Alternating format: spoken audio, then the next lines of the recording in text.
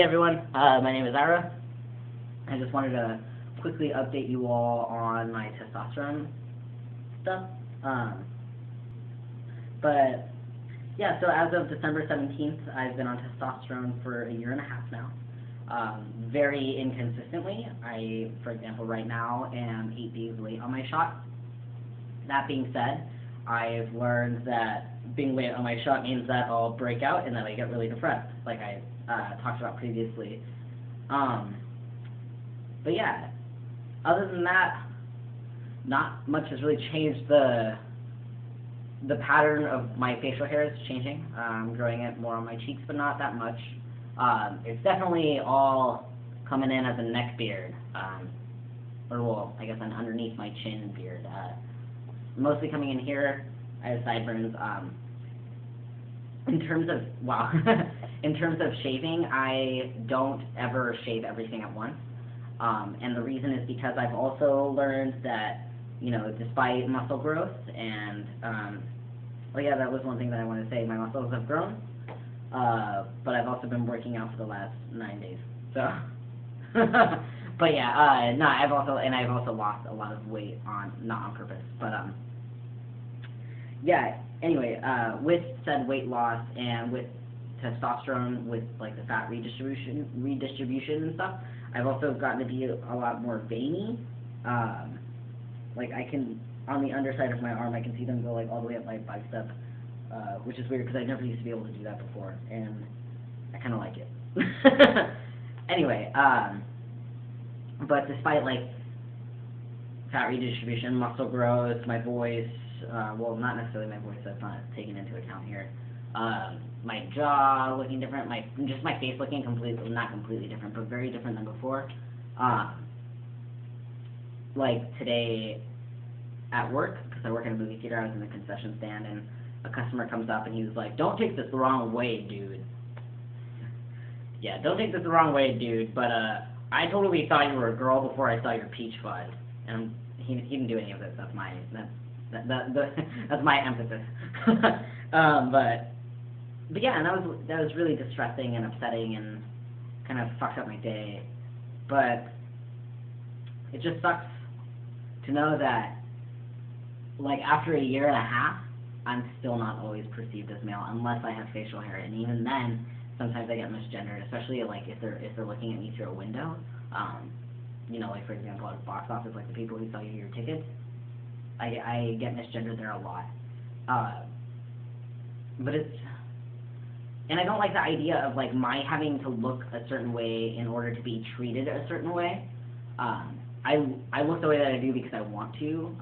My hair, like for example, my haircut is not exactly the most masculine haircut in the world.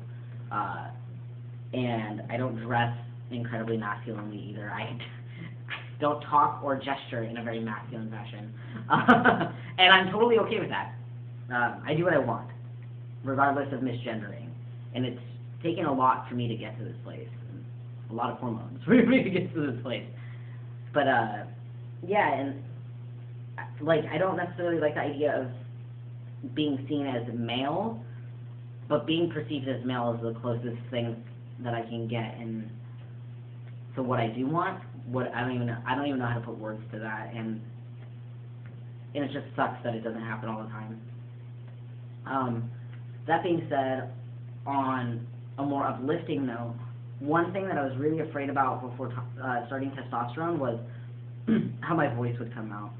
I didn't even know what I didn't like. I don't even know, looking back, what I didn't want it to sound like. I just remember I had read a blog post by Dirt, like the most fucking sexist person on the face of the earth, almost. And she had said some really ableist and sexist things about trans men on testosterone, about all of their voices having, a monolithic tone, and just like, sorry, my egg is just, but, hey, Mom. But just like all trans men have voices that sound like this marginalized, disabled group, and and therefore it is bad, right? And that was just something I was really afraid of.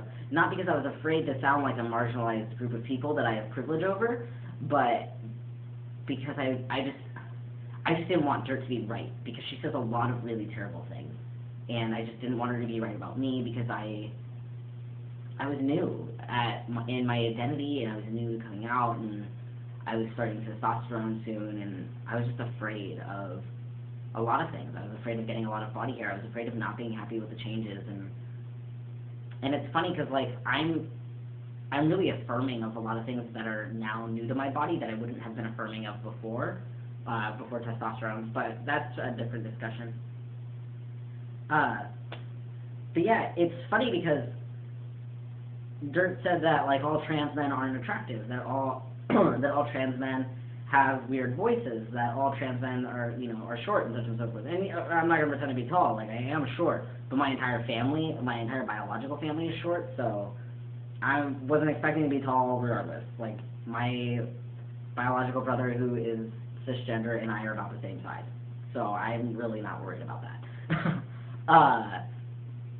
But yeah, anyway, I get a lot of compliments on my voice now, online and offline.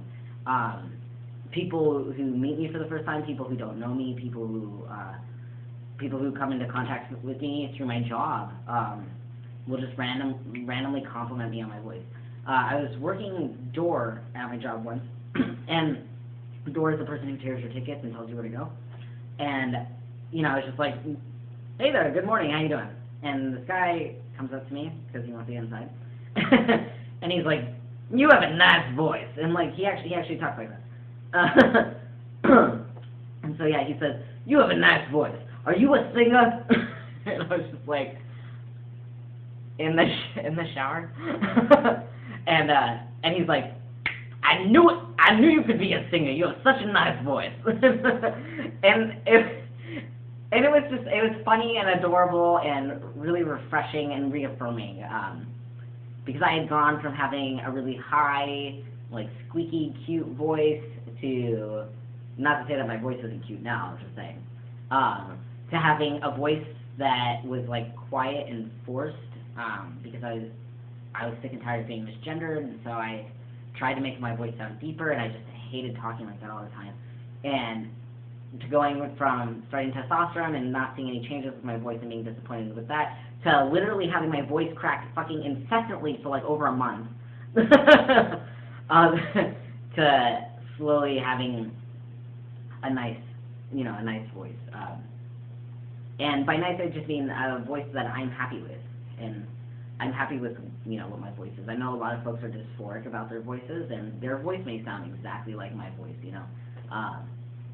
That would totally creep me out to meet someone who has like the same voice as me. But aside from that, like obviously everyone's feelings are valid, and dysphoria is always valid. And I don't know why I'm not dysphoric about my voice, and I don't know what about my voice that I'm happy about, and I don't know what about it other people like. But I'm just happy that Dirt's fucking wrong. Basically, I'm just happy that she didn't sway my transition at all. That I didn't let her get the best of me. And yeah, on that note, like, to trans folks who are really deeply and heavily affected by cis-sexist douchebags, like, that's not, I just want to say that that's not your fault. Like, we can only do so much. But yeah, I'm just kind of rambling at this point. So, I will see you all later. Thank you for watching, and, yeah. Bye.